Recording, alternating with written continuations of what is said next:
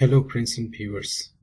Today in this video I am going to show you the cytokine receptor and their classification. Cytokines are mainly small proteins, normally 5 to 20 kilodalton, and they are very important in the cell signaling.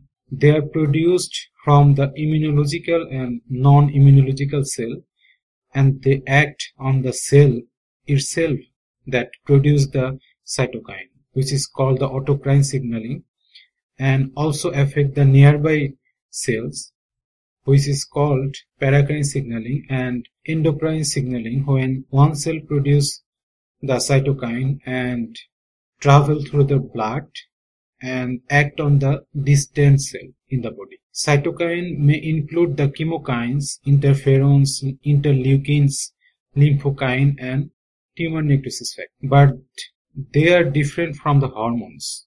There are 4 types of cytokine receptor plus chemokine receptors. So total 5 types of cytokine receptors. The first one is the type 1 cytokine receptor. Second one is the type 2 cytokine receptor. Third one is the TNF receptor family. Fourth one is IL-1 receptor family. And the fifth one is the chemokine receptor. These 5 types of cytokine receptor have the different structural features, and some have the common downstream signaling pathway or the different signaling pathway. So first, the type 1 cytokine receptor, which is also called the hematopoietin receptor because it also helps for the hematopoiesis. And this type 1 cytokine receptor have 2 conjugate pair of cysteine in extracellular domain. This is the extracellular domain, and you can see here that 2 pair, that means total 4 conjugate cysteine residue are found in the extracellular domain. And the membrane proximal domain, which has got the special sequence called the WSXWS or the WS motif. This is the synonym of the tryptophan serine, any residue of amino acid, and tryptophan serine sequence. This conserved sequence is only found in the type 1 cytokine receptor, and this specific sequence helps for the molecular switching of the off state and the on state when the cytokine bind to its receptor. And only type 1 cytokine bind in this type 1 cytokine receptor. If you see my previous video or any textbook or any video that how cytokines are classified, then you can see that there are 4 types of cytokine, and among them the type 1 cytokine which binds in this type 1 cytokine receptor. And this type 1 cytokine receptor are also classified as 3 subfamilies. The first one is the IL-2 receptor subfamily. Second one is the granulocyte monocyte colony stimulating factor receptor subfamily, and the third one is the IL-6 receptor subfamily. The IL-2 receptor subfamily have the common gamma chain in their receptor, and especially this type of receptor always have more than one component of the receptor. And the second one is the GM-CSF receptor family have the common beta chain. IL-6 receptor subfamily have the common GP130 chain. And here you can see that how the common gamma chain is distributed among the type 1 subfamilies of the receptor. Here you can see that the IL-2, IL-4, 7, 9 and 15, 21 bind to different types of receptor of the cell surface, but all these receptors have the common gamma chain. And for the specific cytokine, they bind to also a specific receptor subunit or the polypeptide which constitute the specific receptor for that cytokine.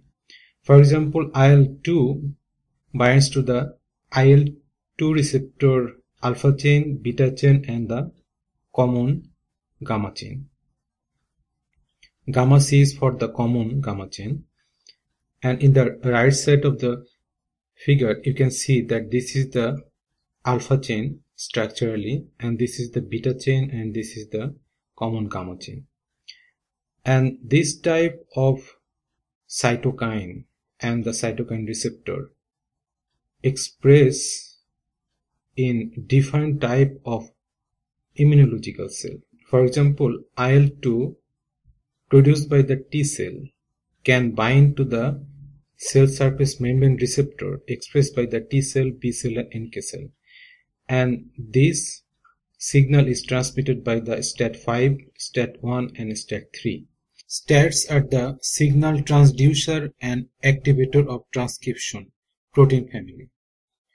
And they are activated by the genus kinase. And most of the cytokine signaling is transmitted inside of the cell by this genus kinase and STAT family of protein, which is called JAK-STAT pathway.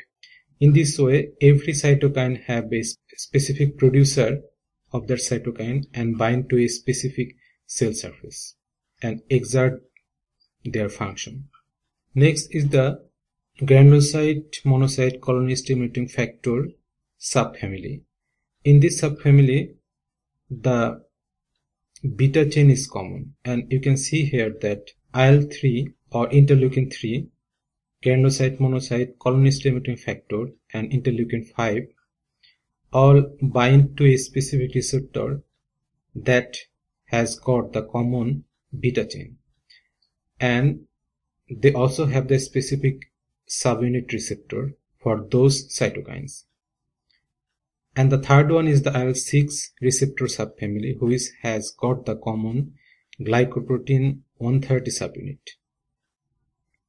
And in this family, the cytokines included the IL-6, IL-11, LIF, CNTF, OSM, and CT1. The LIF is leukemia inhibitory factor, CNTF is the ciliary nitrotropic factor, CT1 is the cardiotropin, and the OSM is the oncostatin M.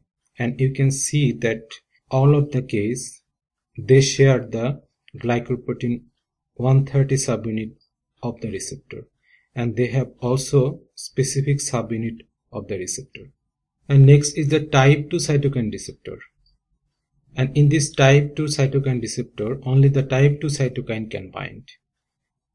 And this type of receptor have total 4 cysteine residue, but they are distributed in 2 different domains. And like the type 1 cytokine receptor, they do not have the WS sequence, which is conserved for the type 1 cytokine receptor. And this type of receptor can bind interferon and the IL-10 family. They also transmit the signal inside the cell like the JAK-STAT pathway in the type 1 cytokine receptor. Third one is the TNF receptor family. This TNF receptor can bind to the TNF in the extracellular domain and always form trimeric complex when they are bind.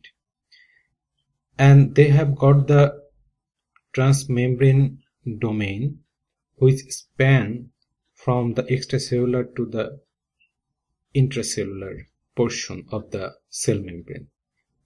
And sometimes this transmembrane domain can be clipped to produce a soluble type of TNF receptor. For example, the TNF receptor 1, which has got this type of phenomena that they can be clipped and act as a soluble receptor. This type of phenomena is not seen in the type 1 and the type 2 cytokine receptors. And some type of receptor do not have the transmembrane domain. For example, the decoy receptor 3. This type of receptor do not bind in the cell surface membrane. They are always excreted from the cell, and that's how they block the effect of the TNF in the body. And this is how naturally TNF function is blocked inside of our body. When the effect of the TNF is not necessary for the body, and most receptor need the adapter proteins. The adapter proteins are those are found inside of the cell, and they bind to the intracellular part of the receptor and convey the signal. In this case, a TNF receptor associated factor is found to bind to the intracellular part of the TNF receptor. This type of receptor is involved with the apoptosis, inflammation mainly, but also involved in the cellular proliferation, survival, and the differentiation. And this type of receptor expressed by a variety of mammalian cells, especially in the leukocytes. And finally, they have 27 family members. The fourth one is the IL-1 receptor family. They are also called the immunoglobulin superfamily because they have got the domain similar to the immunoglobulin. And you can see here that this ring type structure or domain is indicating that these are immunoglobulin like domain. They are connected to the disulfide bond. In this receptor family, IL-1, GM-CSF, c-KIT are included. And in this receptor, in the cytoplasmic tail, they also need some kinases like the genus kinases to relay and signal through the intracellular pathway. And in this case, you see that IRAC or the interleukin-1 receptor associated kinase is bound to the intracellular tail of the IL-1 receptor. And the last one is the chemokine receptor. This chemokine receptor is much more different from the other cytokine receptor. And all of the chemokine receptor are G protein coupled 7 transmembrane protein. Here you can see that this zigzag line represents the 7 transmembrane protein because it spans the cytoplasmic membrane 7 times. And the G protein is coupled to this 7 transmembrane protein. To date, 20 different chemokine receptor has been discovered, and all of the 7 transmembrane structurally and coupled to the G protein, and this G protein coupling help for the calcium signaling inside the cell. Through this calcium signaling, they help for the chemotaxis of the cell. Chemotaxis is a process by how the cell are chemically attracted by the signal, because when the chemokine are produced by a specific cell, the other cell are attracted by those chemokines depending on the concentration gradient. So these are all the 5 types of cytokine and chemokine receptor. Hope you have understand the basic types of chemokine and cytokine receptor classification. Thank you for watching. If you feel this is very easy to understand, subscribe and like us, and also do not forget to share it.